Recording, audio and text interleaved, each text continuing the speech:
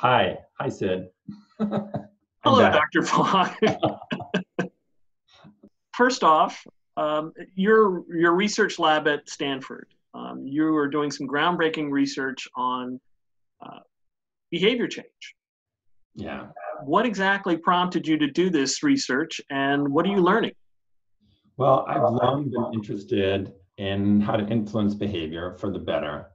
And about 20 years ago, not about 20 years ago, I had just finished writing my dissertation about how computers could influence people's opinions and their behaviors. And I was most interested in the behavior piece of that.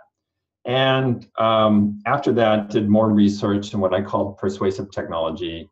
And little by little, I became more interested in helping people change their own behavior than studying how to create machines that change human behavior.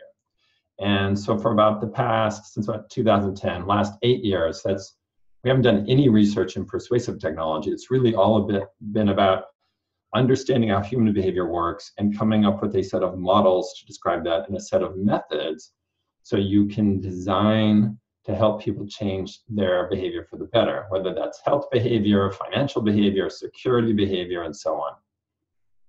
And what have you found out that are the misconceptions that we have in the public, and what are the nuances that you've discovered that would help us be better at it? How long do I have here, Sid? There's a lot. I'll just go to some highlights. Number one of the misconceptions is that changing behavior is hard. That's not necessarily true. There's some types of behavior change that are very easy. And then some types are really hard, and some types that may be impossible. So there's a whole spectrum. Let me give an example that's easy. If you have a teenage daughter and you buy her a mobile phone, she will start carrying around that mobile phone all the time. That is not a hard habit to create in her life, right? That's like really easy. Whereas a hard behavior, one of the hardest behaviors, I think, is to meditate for 30 minutes or more daily. It's a hard habit to form because it takes time and you don't feel very successful in doing it. And some of the addictions are terribly hard behaviors to change. So you have this whole continuum. So don't assume that changing behavior is hard.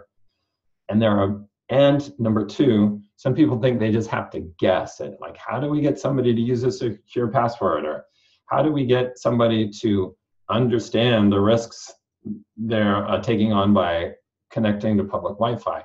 Well, there's a system you can go through. You don't have to guess on how to do it. There's a systematic approach. And that's what my work is, that I call behavior design. It's a system of models and methods that work together. So you don't have to guess on how you design for behavior change.